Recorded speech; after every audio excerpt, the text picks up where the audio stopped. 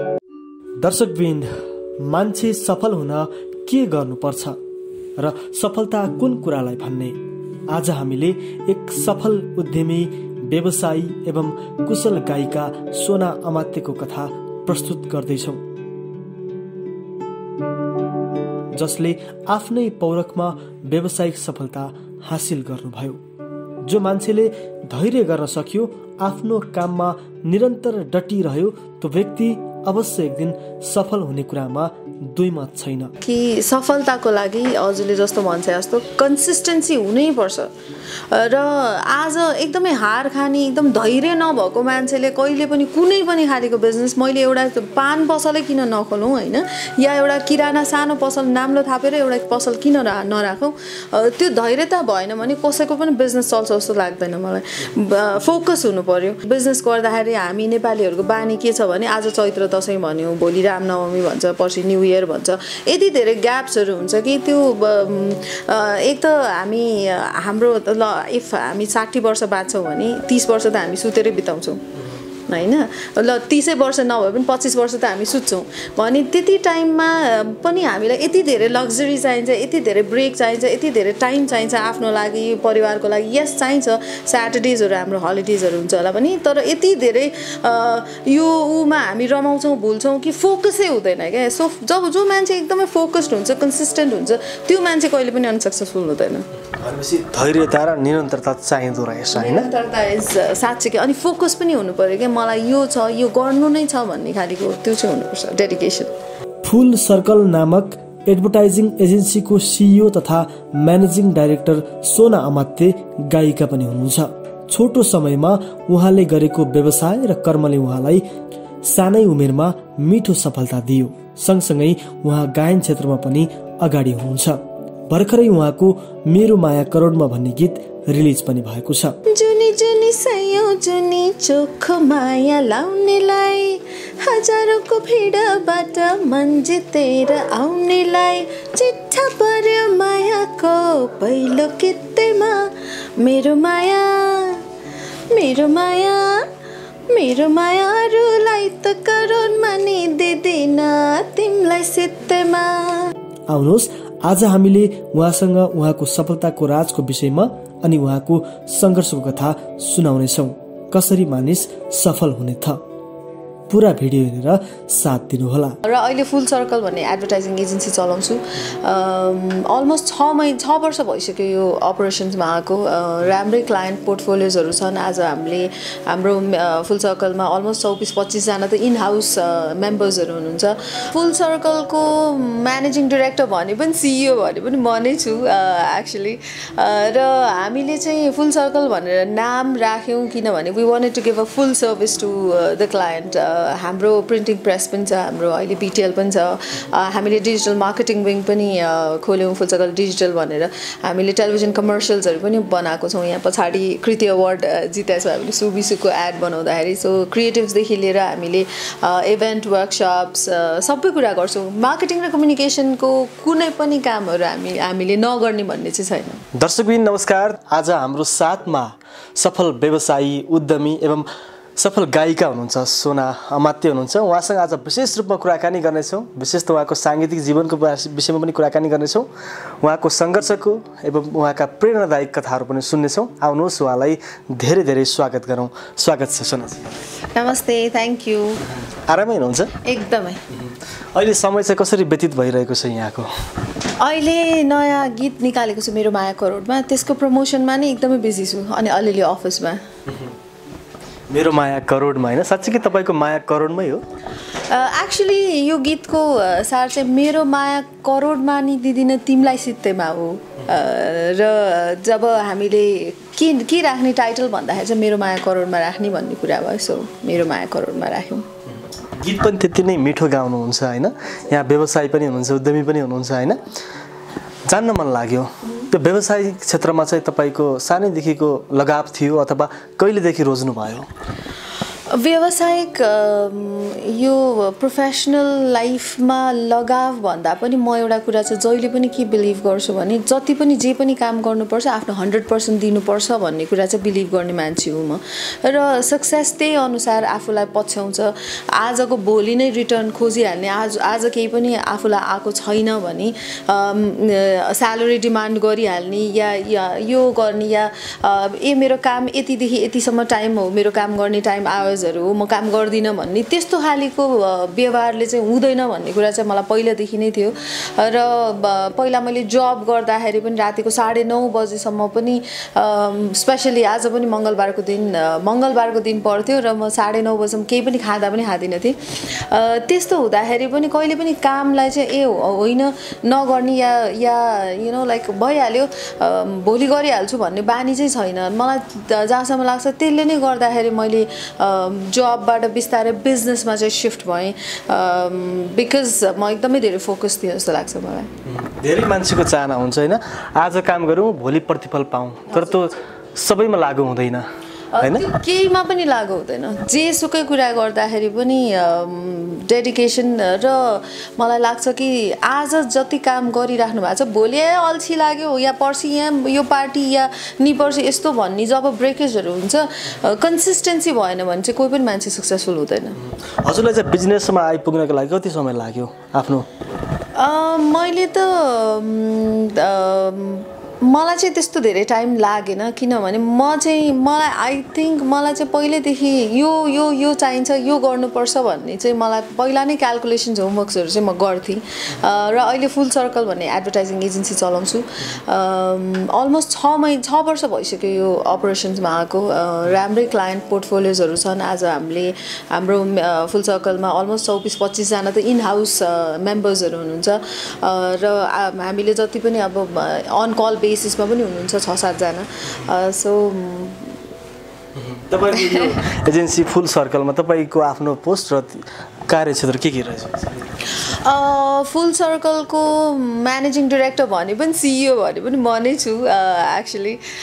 र हामीले चाहिँ फुल सर्कल भनेर नाम राख्यौँ किनभने we wanted to give a full service to the client हाम्रो प्रिन्टिङ प्रेस पनि छ हाम्रो अहिले बिटिएल पनि छ हामीले डिजिटल मार्केटिङ विङ पनि खोल्यौँ फुल सर्कल डिजिटल भनेर हामीले टेलिभिजन कमर्सियल्सहरू पनि बनाएको छौँ यहाँ पछाडि कृति अवार्ड जितेको छ हामीले सुबिसुको एड बनाउँदाखेरि सो क्रिएटिभ्सदेखि लिएर हामीले इभेन्ट वर्कसप सबै कुरा गर्छौँ मार्केटिङ र कम्युनिकेसनको कुनै पनि कामहरू हामीले नगर्ने भन्ने चाहिँ छैन हुन त सोध्न मिल्दैन होला यो कुरा तर मलाई सोध्न मन लाग्यो यो सफलता तपाईको देखेर लोभ लाग्यो त्यसकारण सोध्न मन लाग्यो हजुरको उमेर चाहिँ कति पुग्यो you don't ask as to woman भन्छ नि लाइक केटी मान्छेहरूको उमेर सोध्नु हुँदैन भनेर भन्छ नि म यसको एन्सर दिनुपर्छ होइन मैले यस कारण पनि सोधेँ वर्षको छु म जस्तो लाग्छ त्यति नै वर्ष हो मैले हजुरलाई जति घटाएर भने उति हजुरलाई राम्रो लाग्छ होला सुनिन्छ होला जस्तो लाग्छ होइन यस्तो छ जस्तो मैले प्रोफेसनली करियर एकदमै यङ एजमै सुरु गरेँ एडभर्टाइजिङ एजेन्सीमा चाहिँ जस्तो जति यङ भयो त्यति चाहिँ ब्याकफायर गर्छ एक्चुअली किनभने यङ छ यङ भन्ने बित्तिकै त्यस्तो धेरै सिरियस हुँदैन कि जबमा आफ्नो काममा भन्ने कुराहरू चाहिँ हुन्छन् नि त सो एडभर्टाइजिङ एजेन्सीमा चाहिँ तपाईँले जति बढी एज भन्नुभयो त्यति फाइदा होला मलाई र अब यस अब जस्तो सिङ्गिङ फिल्डमा या इभन ग्ल्यामर वर्ल्डमा म आफ्नो भिडियोजहरू आफै पनि गर्छु त्यसको लागि चाहिँ होला अलिकति जति एज घटायो त्यति राम्रो सो ब्यालेन्स कहाँबाट गर्ने चाहिँ थाहा भएको छैन त्यो व्यवसायमा सफलता चाहिँ तपाईलाई कहिलेदेखि मिल्यो र अब यही नै निरन्तरता मेरो जीवनमा लाग्नुपर्छ भनेर चाहिँ कहिले सोच्नुभयो मलाई लाग्छ कि म चाहिँ अलिकति एकदम ग्रिडी मान्छे लोभी मान्छे कि मलाई चाहिँ सफलता कहिले पनि प्राप्त भयो यो ल पुग्यो भन्ने कुरा चाहिँ कहिले पनि हुँदैन न म रियाज गर्दाखेरि मलाई त्यो हुन्छ म सरसँग एभ्री डे शशि विक्रम थापा सरसँग म रियाज गर्छु उहाँसँग रियाज गर्दा नि यो भइसक्यो अब तपाईँ आफै गर्नुहोस् न भन्दाखेरि मलाई त्यो चित्तै बुझ्दैन कि होइन सर मैले त गरेकै छैन म पुगेकै छुइनँ त्यो ठाउँमा भन्छु इभन प्रोफेसनली पनि जति ठुलो क्लायन्ट जति काम गर्दै गयो जति भए पनि it's always a learning process जस्तो लाग्छ कि मलाई र सफलता मैले हासिल गरेको पनि लाग्दैन मलाई त्यस्तो र यो लाइफ भनेको नेभर एन्डिङ प्रोसेस भन्छ नि लर्निङ प्रोसेस हो भने त्यसैमा आज मैले आई स्टार्टेड अप विथ 7-8 जना इम्प्लोइज आज 24-25 जना इन हाउसै हुनुहुन्छ भने अब यो ग्रिडीनेस चाहिँ के छ भने 50 जना होस् 100 जना होस् 500 होस् 1000 होस् त्यसपछि पनि सफलता भनेको त अब आफूले फिल गर्ने कुरा हो त्यो चाहिँ भएको जस्तो चाहिँ मलाई लाग्दैन। आफ्नो यो कम्पनीको सुरुवात कहिलेदेखि गर्नुभएको थियो कहिले स्थापना भएको थियो फुल सर्कल 6.5 years भयो फुल अपरेसन्स आएको चाहिँ 6 years चाहिँ भयो 2014 को एन्डतिर हामीले फुल फ्लेजेड काम गर्न थाल्यौँ। सुरुवातमा कतिजना हुनुहुन्थ्यो र अहिले चाहिँ कहाँसम्म पुर्याउनु भयो? अहिले सुरुवातमा हामीले 7 जनाबाट सुरु गऱ्यौँ अनि बिस्तारै टिमहरू एडअप हुँदै गए अहिले त इन हाउस छ 24-25 जना छ। व्यवसाय सुरु गरेपछि मान्छेलाई नाफा होस् हैन त्यो हरेकले चाहन्छन् र आजसम्म तपाईले यो 6 वर्षको अवधिमा के कुराहरू जोड्नु भयो? इन टर्म्स अफ प्रपर्टी म एकदमै धेरै यस्तो प्रपर्टी जोड्नेमा चाहिँ अलिकति पछाडि नै परेको छु। मलाई चाहिँ के लाग्छ भने हामीले हाम्रो टिम मेम्बर्सहरूसँग चाहिँ अब यो कोभिडको सिचुएसनमा पनि हामीले फुल स्यालेरी नै दियौँ एकदमै गाह्रो थियो साँच्चैकै काम पनि थिएन र हामीले अब हाम्रो स्पेसल टिम मेम्बर्सहरूलाई चाहिँ अब नर्मली भन्छौँ नि आफैले इन्भेस्ट गरिसकेपछि पैसा पनि आफैले घर लानुपर्छ भन्ने बिलिभ चाहिँ गर्दिनँ कि म चाहिँ किनभने we have to have this कि we have to grow together भन्ने मान्छे हो र कतिचोटि त अब अलिअलि पैसा कमायो भने घुम्न जाने चाहिँ मलाई चाहिँ ट्राभल गर्ने चाहिँ एकदमै सोख छ एक्लै ट्राभल गर्ने एकदम सोख छ त्यसैमा पैसा खर्च गऱ्यो होला तर अहिलेसम्म सम्पत्ति जोड्या भनेको यो एउटा दुईटा रिङ छ होला त्यस्तो छैन। मान्छेले भन्छन् नि जागिर गर्नु भनेर हैन जागिर गएर गिर भनेर भन्छन् तर तपाईले त्यसो सुरुवातमा गर्नुभयो र पछि चाहिँ तपाईले आफ्नै बिजनेस खोल्नु भयो हैन के फरक रहेछ? मलाई त केही पनि फरक लाग्दैन। जागिर भनेको चाहिँ त्यो भनेको it's all about there in your head जस्तो हामी लाखौँ रुपियाँ पैसा तिरेर पढ्छौँ नि एक्सपिरियन्स बटुल्छौँ हामीले इन्टर्नसिप गर्नुपर्छ अहिलेको एजुकेसनल कोर्सेसहरूमा पनि भने त यो त लर्निङ प्रोसेस हो। तपाईँ कहीँ पनि कुनै पनि कार्यक्षेत्रमा आबद्ध हुनुहुन्छ भने तपाईँलाई त्यसले धेरै कुराहरू सिकाउँछ र सिक्ने प्रोसेस हो त्यो मान्छेमा छ भने र जुन कामलाई आफूलाई यो मेरो प्यासन हो भनेर गर्यो भने त्यो कहिले पनि गिर भन्ने कुरा कहिले फिल हुँदैन मलाई कहिले पनि फिल भएको छैन। धेरै कुराहरू अनुभव गर्न सक्छ भन्ने कुरा अनुभव पनि गर्न सक्छ र त्यसलाई एडभान्टेज त्यसलाई सिडी बनाएर सक्सेस हासिल गर्ने हो नि त र जागिर भन्ने बित्तिकै अब कस्तो आफूलाई कसरी ट्रिट गर्छ भन्ने कुराहरू पनि हो र धेरै जस्तो अहिले नेपालमा पनि एकदमै लाइक वर्किङ इन्भाइरोमेन्ट्सहरू चाहिँ एकदमै राम्रो भइसक्यो जस्तो लाग्छ। कति ठाउँमा मैले पहिला देख्थेँ त भन्ने अब आफूलाई पनि अब सेल्फ रेस्पेक्टै गुमाएको जस्तो गरेर फिल हुँदाखेरि चाहिँ जागिर हुन्थ्यो होला तर अहिले चाहिँ त्यो ट्रेन्डहरू चेन्ज भइरहेछ स्पेसली फुल सर्कलमा त अहिले पनि म सबैजनालाई मलाई हिजो पनि एउटा दादाले भन्दै हुनुहुन्थ्यो 19 वर्षको छ किन तपाईँ भन्नुभएको अनि मैले भने कि उहाँ बहिनी मेरो एजभन्दा सानो होला तर अफकोर्स मैले जुन रेस्पेक्ट दिनुपर्ने हो उहाँलाई त्यो दिनु पऱ्यो एम्प्लोइ भन्ने होइन कि म चाहिँ जहिले पनि टिम मेम्बर भन्छु। सो आई थिङ्क यस्तो कल्चर्सहरू सबै ठाउँमा भयो भने राम्रै हुन्छ जस्तो लाग्छ र जागिर र एन्टरप्रेन्योरसिपमा चाहिँ त्यस्तो धेरै फरक हुँदैन। एन्टरप्रेन्योर बन्न चाहिँ अझै अलिकति बढी चाहिँ गाह्रो के हुन्छ भने अब केही अब जस्तो यस्तो एकदम अनवान्टेड सर्कमस्टान्सेसहरूमा चाहिँ कसरी के गर्ने भन्ने कुरा त्यति चाहिँ जब आफू इम्प्लोइ भन्छ त्यो चाहिँ हुँदैन क्या प्रेसर। जस्तो कि तपाईँले कुनै दिन जागिर गर्दाखेरि कमाउनु भएको थियो होइन स्यालेरी पाउनु भएको थियो र आज स्यालेरी दिँदै गर्दाखेरिको त्यो अनुभव हुन्छ नि कस्तो हुँदो रहेछ? कुनै दिन मैले कमाउँदाखेरि काम गर्दाखेरि मैले कसैबाट पाइरहेको थिएँ र आज कसैलाई दिँदैछु भन्दाखेरिको चाहिँ मैले जब भनेको जम्मा 8 months मात्र जब गरेँ अब एक्चुली गर्दाखेरि चाहिँ त्यो बेलामा पनि म कस्तो थिएँ भने मलाई स्यालेरी आयो आएन भन्दा पनि मलाई त्यस्तो पैसा एकदम भएर त्यो पैसाको भ्याल्यु गर्न नगरेको होइन कि तर पैसा भन्दा पनि मैले त्यहाँ के सिक्छु भन्ने कुरा was more important to me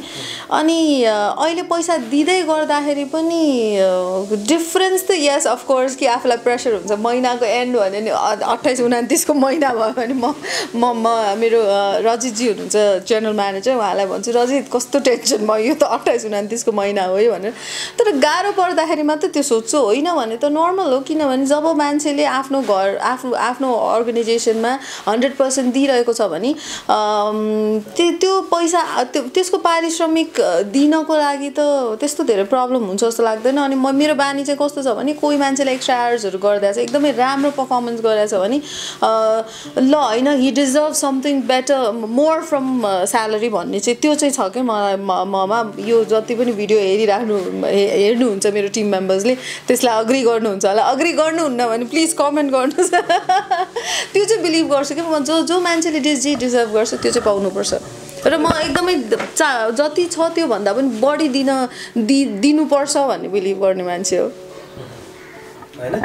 हुन्छ नि व्यवसाय गर्दै गर्दै कहिलेकाहीँ आफूलाई एउटा नरमाइलो लागेको क्षण एउटा दुःखको पाएको क्षण अथवा हुन्छ नि कहिलेकाहीँ सबै मान्छे सधैँ सुखी हुँदैनन् हैन कहिले आफूलाई पीडा पर्छ कसैले पर्छ हैन त्यस्तो केही क्षण छ व्यवसाय गर्दा धेरै छन् नि कतिचोटि एकदमै अब कसैकोमा प्रेजेन्टेसन गर्न गयो या भेट्न जाँदाखेरि एकचोटि बस पनि नभनेको क्षणहरू त्यो कुराहरू चाहिँ एकदमै अहिले पनि सम्झिन्छु म र कसैले भन्छ कि छोरीको उमेरको कसैले अब जतिसुकै आफूले एकदमै राम्रो गर्दाखेरि पनि जस्ट बिकज एकदमै यङ एजको छ या भर्खर अर्गनाइजेसन स्ट्याब्लिस भएको छ भनेर काम नपाउनुदेखि लिएर अब यो नर्मली पिआरले नै चल्छ हरेक बिजनेसहरू त्यस्तोमा स्ट्रगल पिरियड्सहरू त डेफिनेटली जसको लाइफमा पनि आउँछ मेरोमा पनि एकदमै धेरै आएको थियो जस्तो बिजनेसमा कहिलेकाहीँ घाटा कहिलेकाहीँ नाफा हुन्छ हैन त्यो घाटा हुँदाखेरिको कुनै क्षण छ तपाईहरुकोमा मेरो चाहिँ धेरै नै घाटा भएको क्षणहरू धेरै छन् त कि मलाई चाहिँ के लाग्छ भने जति पनि कामहरू हामी गर्छौँ कम्प्रोमाइज गरेर काम गर्यो भने चाहिँ हुँदैन जब आफूले एउटा काम लिइसकेको छ त्यो काम लिइसकेपछि त्यसलाई बेस्ट कसरी बनाउने आफ्नो हातमा हो र यतिकै पनि हामीले जुन अवार्ड्सहरू जित्छौँ त्यो त जुन बजेटमा बसेर हामी क्लाइन्टसँग कमिट गरिसकेका हुन्छ ला यो त पुगेन 1 दिनको 3 दिनको सुट 4 दिन भयो भनेर त हामी गएर डेफिनेटली भन्न सक्दैनौँ त्यस्तो घाटा भएको क्षणहरू छ तर घाटा खाएर जुन कामहरू गरियो त्यसको जुन पछिको रिजल्ट आयो नि त्यो न्युमेरिक अलिकति थोरै घाटा भन्दा त धेरै नै बढी फाइदा चाहिँ भएको छ सो घाटालाई लाइक हुन्छ नि एउटा कुन चाहिँ फिल्मको एउटा डायलग छ कि मैले बिर्सेँ त्यो चाहिँ मलाई एकदमै उ लाग्छ कि जतिसुकै पनि जे कुरा पनि इन्स्टेन्टली अगाडि नै मैले जितेँ या मैले प्रफिट गरेँ भन्ने कुरा चाहिँ जस्टिफाई गर्दैन अरे कि प्रफिट त्यसको लङ टर्म इम्प्याक्ट के हो त्यो हो बेसिकली घाटा र नाफा भन्छ तर त्यो हेर्ने हो भने चाहिँ म चाहिँ घाटाको बिजनेस गर्दिनँ म फाइनेन्सको मान्छे हो बेसिकली कोर फाइनेन्स हो मेरो सो म क्यालकुलेट गर्छु आज यो घाटा भयो भने मलाई यसले यसरी लङ टर्म इम्प्याक्ट गर्छ भनेर यो बिजनेसमा सफलता हैन सबैलाई मिल्दैन हैन जो मान्छे पनि बिजनेस गर्न चाहन्छ तर गरेको 2-4 दिन अथवा केही महिनापछि हुँदो रहन्छ यो क्षेत्रबाट भनेर पछाडी हट्छन् हैन तर यो सफलताको सूत्र त तपाईसँग रहेछ नि हैन आज त्यसकारण सफल हुनु भएको छ के छ त्यस्तो मूलभूत सूत्र मैले अघि पनि भने कि सफलताको लागि हजुरले जस्तो भन्छ जस्तो कन्सिस्टेन्सी हुनैपर्छ र आज एकदमै हार खाने एकदम धैर्य नभएको मान्छेले कहिले पनि कुनै पनि खालेको बिजनेस मैले एउटा पान पसलै किन नखोलौँ हैन या एउटा किराना सानो पसल नाम्लो थापेर एउटा पसल किन नराखौँ त्यो धैर्यता भएन भने कसैको पनि बिजनेस चल्छ जस्तो लाग्दैन मलाई फोकस हुनु पर्यो मैले अघि पनि भने कि बिजनेस गर्दाखेरि हामी नेपालीहरूको बानी के छ भने आज चैत्र दशैं भन्यो भोलि रामनवमी भन्छ पर्सि न्यू इयर भन्छ यति धेरै ग्याप्सहरू हुन्छ कि त्यो एक त हाम्रो इफ हामी 60 वर्ष बाँच्छौँ भने 30 वर्ष त हामी सुतेरै बिताउँछौँ हैन ल 30 वर्ष नभए पनि 25 वर्ष त हामी सुत्छौँ भने त्यति टाइममा पनि हामीलाई यति धेरै लग्जरी चाहिन्छ यति धेरै ब्रेक चाहिन्छ यति धेरै टाइम चाहिन्छ आफ्नो लागि परिवारको लागि यस चाहिन्छ स्याटरडेजहरू हाम्रो हलिडेजहरू हुन्छ होला पनि तर यति धेरै यो उमा हामी रमाउँछौँ भुल्छौँ कि फोकसै हुँदैन क्या सो जब जो मान्छे एकदमै फोकस्ड हुन्छ कन्सिस्टेन्ट हुन्छ त्यो मान्छे कहिले पनि अनसक्सेसफुल हुँदैन भनेपछि धैर्यता र निरन्तरता चाहिँदो रहेछ हैन निरन्तरता इज साँच्चै अनि फोकस पनि हुनु पर्यो के मलाई यो छ यो गर्नु नै छ भन्ने खालीको त्यो चाहिँ हुनुपर्छ डेडिकेसन तपाईँ मिठो गीत गाउने मान्छे हैन मैले गीतको कुरा गरिहालेँ भर्खरै तपाईँको एउटा गीत रिलिज भएको थियो मेरो माया करोडमा हैन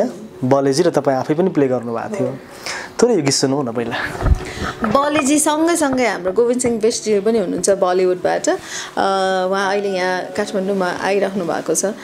2 लाइन सुनाउँछु जुनी जुनी सयौं जुनी चोखो माया लाउनेलाई हजारौंको भिडबाट मन जितेर आउनेलाई चिट्ठा पर्यो मायाको पहिलो कित्तेमा मेरो माया मेरो माया मेरो माया अरूलाई त करोडमा नि दिदिन तिमीलाई सित्तेमा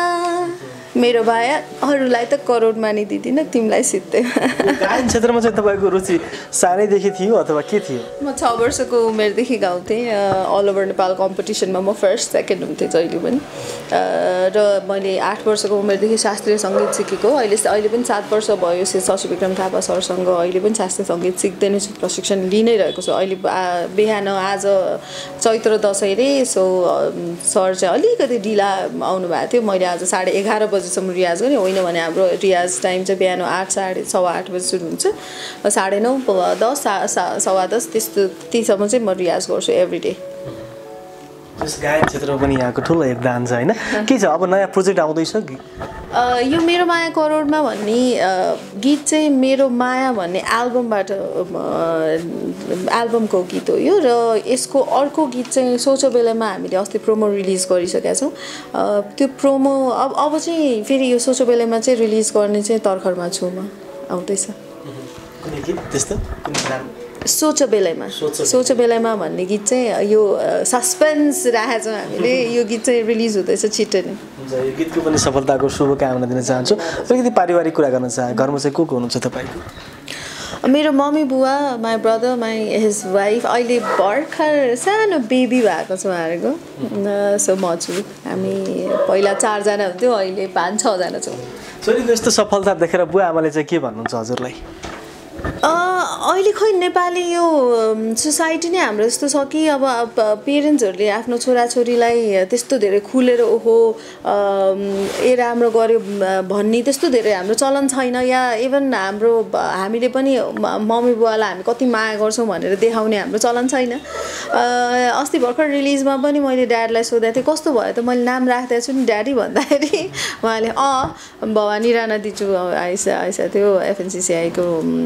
पूर्व अध्यक्ष र उहाँले चाहिँ तपाईँले कस्तो ट्यालेन्टेड छोरी जन्माउनु भएको रहेछ भन्नुभयो अरे भन्नुभयो त्यसो भए त नाक त राखेको छु नि मैले भन्दा द्याट्स इट के तर आई क्यान फिल द्याट उहाँहरू एकदमै धेरै they are very proud of me भनेर चाहिँ त्यो फेसमा फिल हुन्छ तर त्यस्तो एक्सप्रेसिभ चाहिँ त्यति धेरै हुनुहुन्न क्या तर I can feel it that's more important होला बिजनेस गर्ने मान्छेलाई माया प्रेम गर्न अलिकति फुर्सद नभए जस्तो मलाई लाग्यो